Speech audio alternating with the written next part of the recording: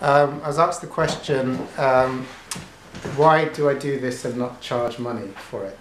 I mean, I do have a donation part here, but it's going to be a surprising answer, actually. It's not going to be what you think.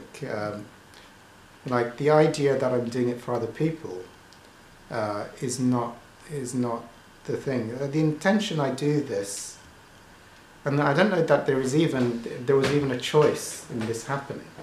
It seemed like there was a calling to speak in front of others.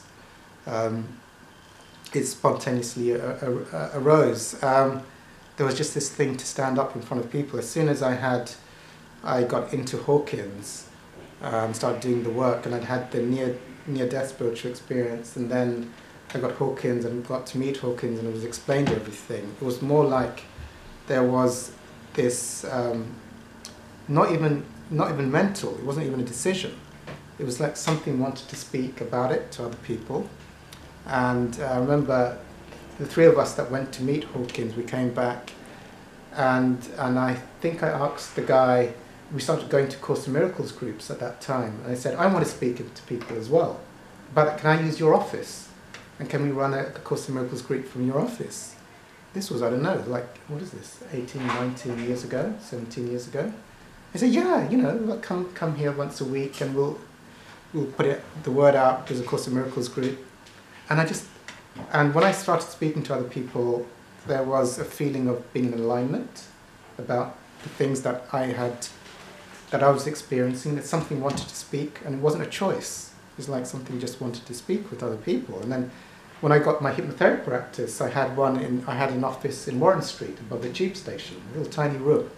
So in the evening, I'd run my Hawkins group in this tiny little room. It was very small, and people would come, and I put it on Gumtree, spiritual group every week, Hawkins group, and people would come to the group, and we had like incredible things happen there. Like we'd have like really amazing muscle testing stuff going on in that place, and that stopped for a while. I stopped my practice. I couldn't use that, and then and then lots of miracles happened for the startup of this group, which I won't go into on camera. So that was a calling, and it's not, like on a deeper level, on an intellectual level, I know that there is oneness, and when I do spiritual work, other people benefit. I don't consciously choose to speak. It's not like a choice. It's like something that has to happen. It's not like a choosing. It's not like there's a me that wants to be good to other people. I know some other people have big hearts and want to save the world. That didn't really arise in me, like let me go and save the whole world and look how everyone's suffering. I think I come from an addiction background. It's more like, I think it was more like, but there was like a joy to speak to people, and there was something that wanted to be free. I guess it was more the freedom of myself, and what I was taught for the freedom of myself is that there is no me and others. So when I free myself, others are freed as well. And also, if I want to free myself, the more people I can help, the better it is for me to free myself. So everything works in the same way, but I didn't come from the angle, well, some people, I can see them, they've got big hearts, and they want to go around and save everyone and see the suffering. For me, it was like, I want to be free. And then all the spiritual teachers said that as you do your work, and as you share with others as well, that you're going to help you be free as well. So, and then of course it becomes more of a state of consciousness. You realize we're all one. So me being free is the same as everyone being free. So it loosens. But the original orientation wasn't like, I was in addiction and I had a big heart and I saw everyone suffering, and I thought, I'm going to devote my life to ease the suffering of all of humanity, because look at how they suffer.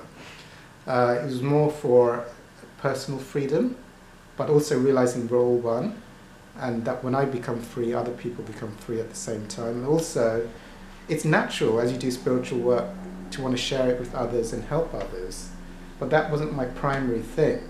My primary was to be free myself. And I see the group, I didn't make a choice to do the group. It's something like urge within me, wants to speak in front of other people and share what I know.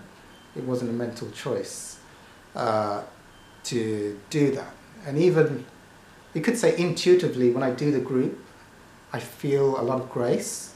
I go to lots of 12-step meetings, but I